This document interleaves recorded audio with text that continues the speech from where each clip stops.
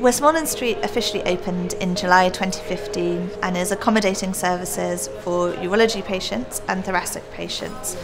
This site was formerly known as the Heart Hospital. All the clinical teams, admin and management teams are based within this building.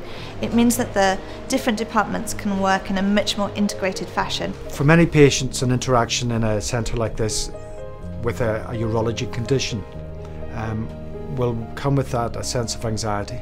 One of the things that we can deliver through the team approach is working with patients to allay that anxiety and give them a sense of confidence.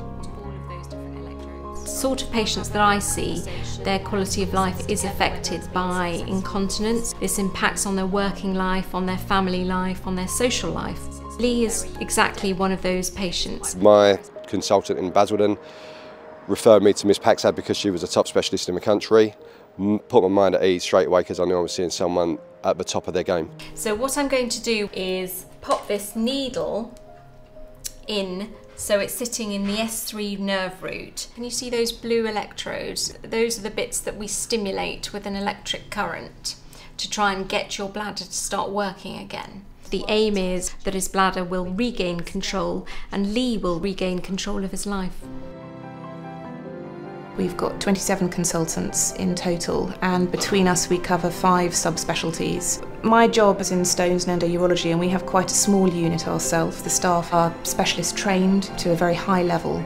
We know a lot of our patients very well, so I think we're able to humanise the surgical procedures and put people at their ease and make them feel calm and like they're in safe hands.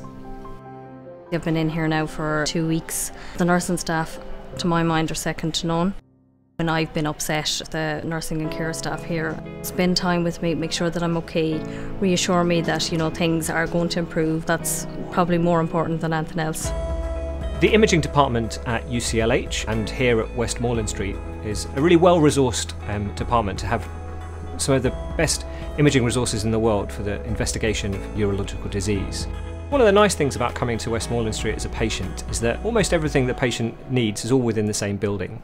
Patients will typically go from clinic straight round to have x-rays or ultrasound perhaps. It's actually really quite straightforward for the patient. Here in urology we're innovative, and we've got great examples in robotic surgery, in focal surgery for prostate cancer that allow us to tailor the ideal treatment to the needs of an individual patient. Thoracic surgery is surgery of the chest. We run a service for our patients where we do most of the work with them at their local hospital. When their surgery is over and they've been operated on here, once again we visit them back at their local hospital, and that provides a seamless service locally for our patients.